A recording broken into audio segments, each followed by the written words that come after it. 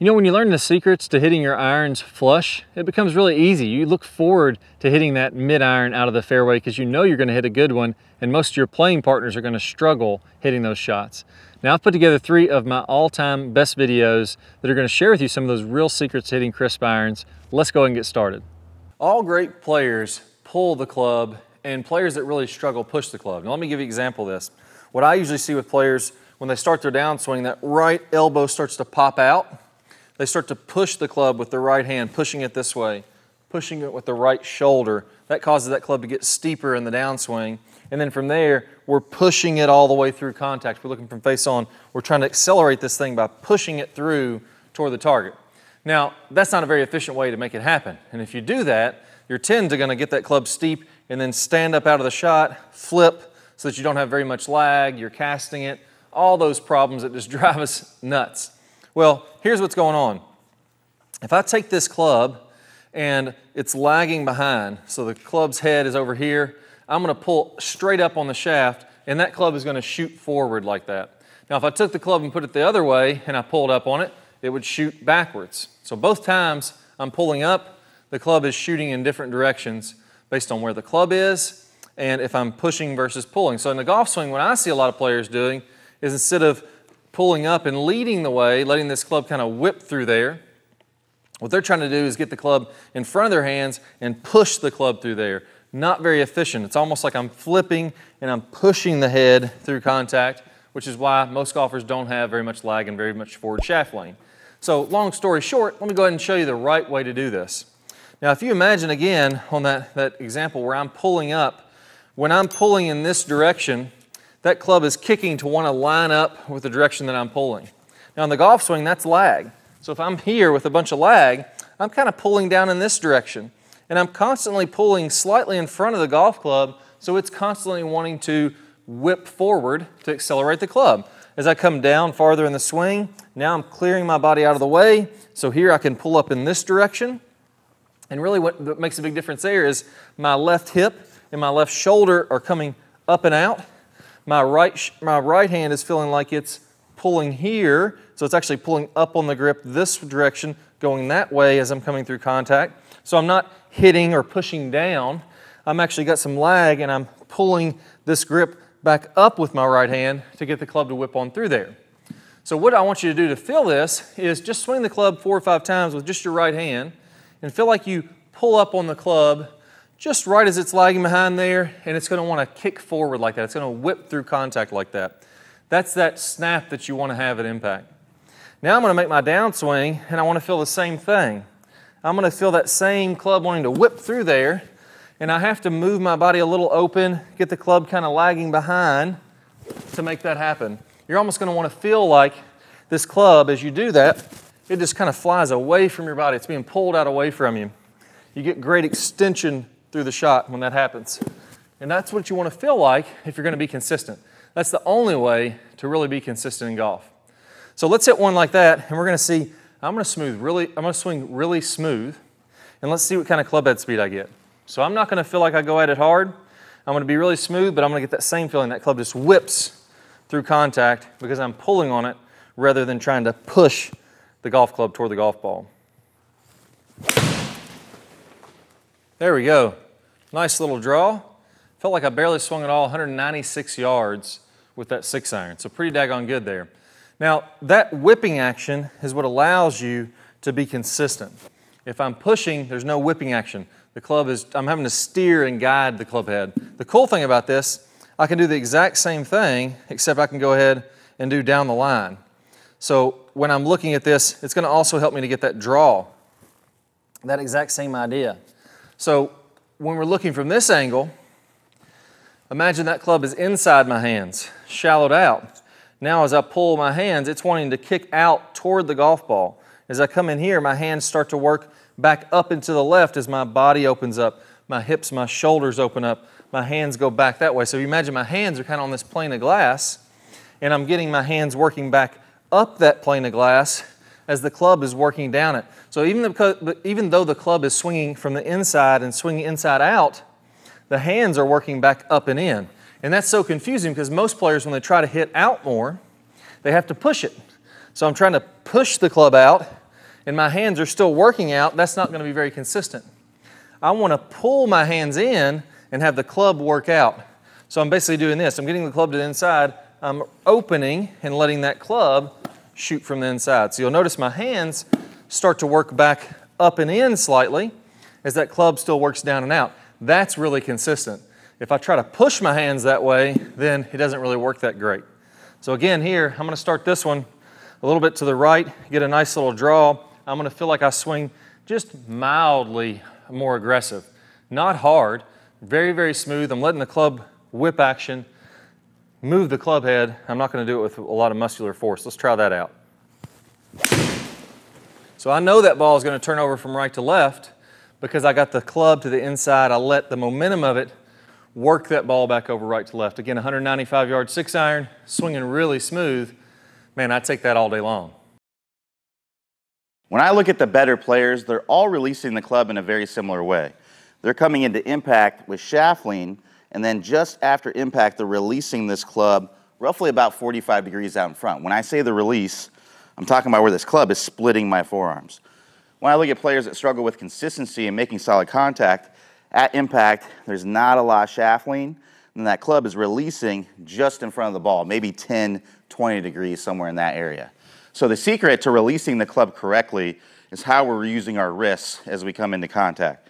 If I'm flipping or early releasing, you're going to see this lead wrist is really breaking down through impact. And you can see this trail wrist is going from a bent back position to kind of a scoopy palm up kind of position as I'm coming through. And if you imagine there's a wall right here, I'd be just sticking that club right into the wall in front of me. When we look at better players, that lead wrist is coming in a flat or even bowed position with some players. That trail wrist is extended back. And it's almost like the club travels up a wall that's in front of them. That's the visual that we want to have. So if you look at it from this angle, if I'm early releasing, that club is going to stick into the wall, and the club's going to go more that way around my body. If I'm using my wrist correctly, I'm going to have flat to bowed lead wrist, extended back trail wrist at contact, and then after contact, that club's going to travel more this way, and like there's a wall in front of me, it's like it's going to travel up a wall. The momentum of the club is going to go up instead of around me like this. So I have a great drill for you that's going to help you to get this proper feeling as we come into contact. So if you grab an alignment stick, you can just place it on the grip like this. And we're just going to start out with some short, slow practice swing and some short, slow shots, getting this proper feeling at first.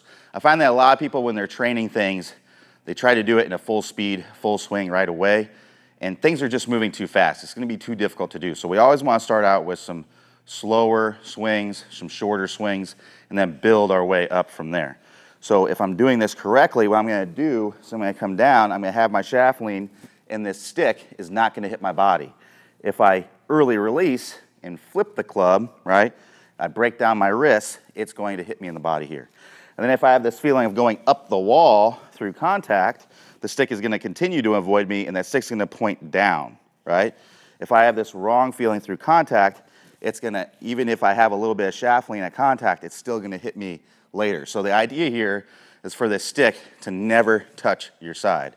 If you're coming in with shaft lean and then you're getting that club, you're not breaking down those wrist angles, and you're getting that club to work up the wall like we talked about, then the stick's never, ever going to hit you. So start out with some short, slow swings, and when you're going up the wall, what you're going to feel here, if I show you from this angle, what you're going to feel is this club, as a right-hander, is going to work counterclockwise up the wall. And you can see if I do that, I'm coming around, I'm getting the stick pointed down, I'm in this umbrella finish as I'm coming through. So like I say, let's start out with some short, slow practice swings where I'm doing this. And what I'm imagining here is I'm just hitting little chip shots, right?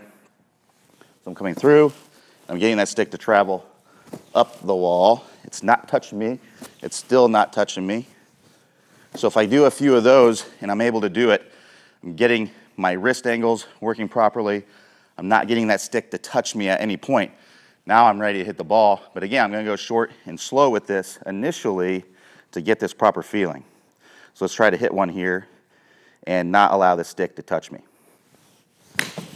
So as I came through, it just barely touched me at the end. So what I would do after that is I would exaggerate it even more. I'd really do some more practice swings where I really exaggerate this club. And this is an exaggeration. If I'm coming in like this and the club's going out like that, I mean, that's crazy exaggerated, but that's what you want to feel is happening. Really feel like this club, like there's a wall in front of you right here, and you can't hit that wall. You got to get this club to travel up the wall as you're coming through, and you can see as I do that, that club releases way, way out in front. It never actually probably releases if you're looking on video because it's super exaggerated, but that's what we need to feel to be able to do this in the long run. So let's try another one here. Let's see if I can get it to make sure that it doesn't touch me. At the very last second on the last one, it hit me right down here. So for me, I'm not ready to move on to the next step to make it go faster because I'm not even able to do it yet at the slow and shorter swing. So let's give it another try here. I'm going to really, really try to exaggerate this one.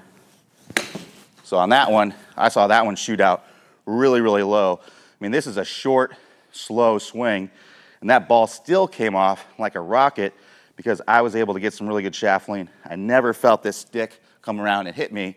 Now at that point, and that point only, am I ready to start building this up to longer and longer swings. So work through that with this drill, and I'm telling you, if you work on this every day for a little bit every day on the range, you're going to start to be able to do this faster and longer, faster and longer, and eventually it's going to end up in your swing.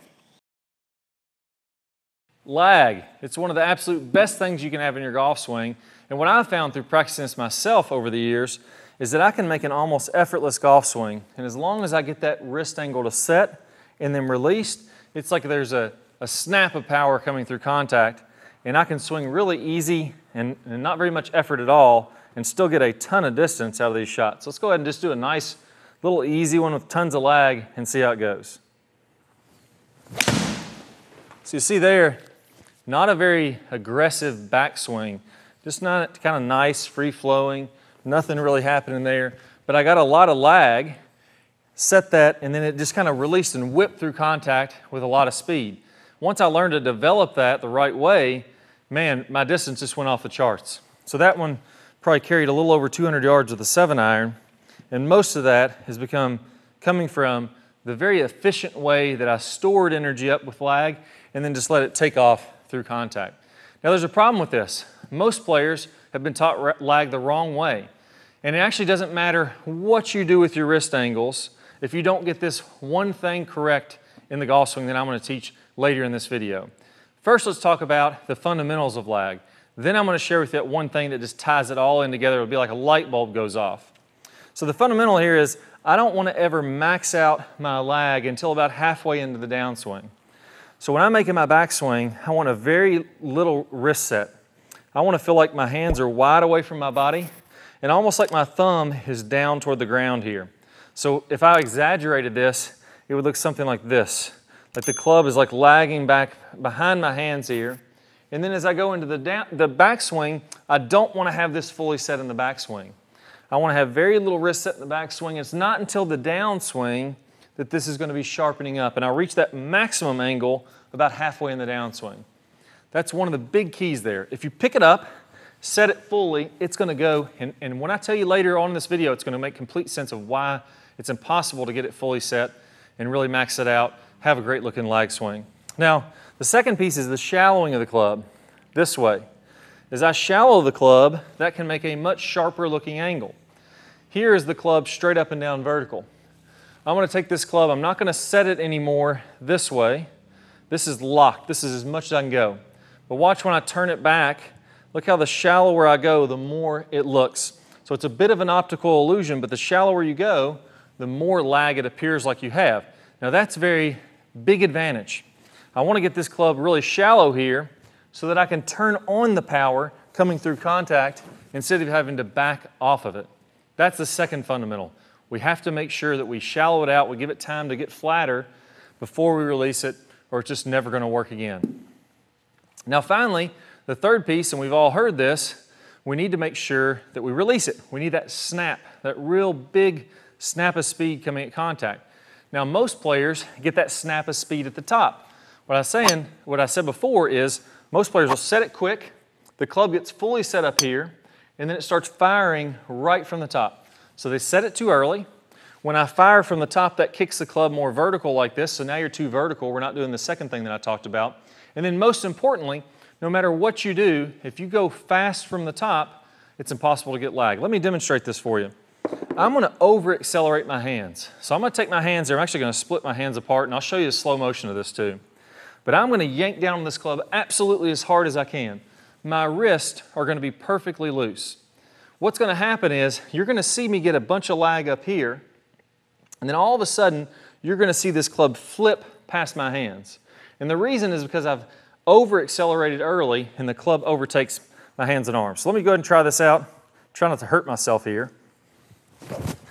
Right, so there, I didn't feel like I threw my hands and arms at all. All I did is feel like I yanked down on this club, and you can see it even when I'm doing it there. I yanked straight down on this club, and as it accelerated, it got sharper, and then my hands couldn't keep going. I ran out of speed with my hands because I've over-accelerated them, and then the club just flies past my hands. So here's the real secret. You can feel this in a golf swing. I'm going to show you how to get too much lag at impact now. I want you to go ahead and just take a little swing back to here. Have this club at about a 45-degree angle, and then I want you to really accelerate your hands and arms toward the target. Now you'll notice when I do that, I actually increase my lag. Right? So watch when I just rip my hands toward the target. Look, the club almost flies back up and hit me. I had to watch out. About hit me in the belt area there. That would have been good. So if you really yank it forward, this thing's wanting to kick back up and increase your lag. When I slow it down now, which is what I did there, I yanked the club down, it got lag. As soon as it slowed down, all of a sudden it started to flip past my hands. So what is this telling me from a physics standpoint? What it's saying is, when you're accelerating quickly, you're going to increase lag. And when you decelerate, so again, I'm going to do the same thing here. I'm going to accelerate, and then I'm going to throw the brakes on when my hand gets over the top of the golf ball. It just flies right on past. So it's less about what you're doing with your wrists and your arms. It's more about how you're putting force into the club and making that gradual throughout the downswing. Here's what I want you to feel like. I want you to feel like you actually start down the opposite. I want you to feel like you start down by casting a little bit and going really slow. Bear with me, it's going to be a crazy drill, but I promise you this will work. Cast a little bit, go really slow, wait until you get down here, and then feel like it really accelerates as you come through contact. What you're going to find is with that feeling, you'll get rid of that over-acceleration from the top. So I want it to look just like this. No wrist set from the way down, and then as you're coming through contact, feel like you really get the hands going forward, and that club is just going to kick back like the one that almost hit me in the belt. Kick back, and I have tons of shaft lean as I'm coming through there. So basically my hands are going slow, slow, slow, slow, slow, and then they're really taking off at the bottom. And my club is going cast, cast, cast, cast, cast as much as I can with slow hands, and then it's going to kick back this way at the bottom of the swing. Now that's the feeling. It's not going to seem right. I promise you, you're not going to feel like that's right. But watch when I do that feeling, that same exact feeling here on a full swing, you'll see just how much lag that I have. Let's give it a whirl. There we go, tons of lag on that one. And again, the club's just slinging through there because I'm accelerating late. Another one flew almost 200 yards with a 6-iron. Very happy with that. But there's still one problem with this. You see, when you get more lag, this is the thing with all swing changes that I've found, is that players will get a fantastic new feeling. They'll get tons of lag in the downswing. All of a sudden, this club is just wanting to fly back like this, and you almost can't even stop it from doing that. But you're not used to it. And when that club gets more lag, it's going to be more open here. This face is going to be pointing more up toward the sky. Now you have to learn the pro wrist movements that are going to allow you to bow this left wrist, get this awesome angle between the right wrist, and then release that on through there. If you don't do that, the face is just going to be too open. So this club's going to be wanting to work back like this. You're going to have all this late lag, and then you're going to block it over to the right. You've got the right acceleration. You've got the club wanting to do the right things now, but we got to get the face doing the right thing to match up with that. This is a totally new feeling that you're going to have. So I'm going to play a preview of a video that's going to show you exactly how to do that, called the tennis racket drill. All you need to do is go ahead and click the card that pops up on the screen, or if you don't see that card, don't worry. Go down to the description below and click the link there, and you'll get instant access to it. You pair those two things up. You get this club just wanting to shoot back with a ton of lag, Then you learn to square it up properly with the face. It's like you can't miss. All you got to do is just turn on through there, through impact like you want to, and man, you're going to hit some really well compressed shots. Best of luck, and I'll see you in the tennis racket drill. Good player problems. We're going to talk about shallowing that club shaft out as we're starting down, as we're doing this rotating of the face that we worked on in the last video. As we start this downswing, what you'll see with basically all of the top players is, instead of coming kind of over the top and letting the hands come out away from their body, letting the club come out away from their body, again coming down steep into the ball and then having to open up, kind of fillet open the face and add loft to it, the flattening of the shaft should happen as soon as we start down. So as we start this downswing, what we want to have happening here, you can imagine that if I draw a line from the hosel of my club up through my right elbow, that's my swing plane line, my elbow plane. As I go to the top of the swing, I'm going to be slightly above that. And then as I start down, I want my hands to start to shallow out. I want the club to shallow out inside of this elbow plane. And at the same time,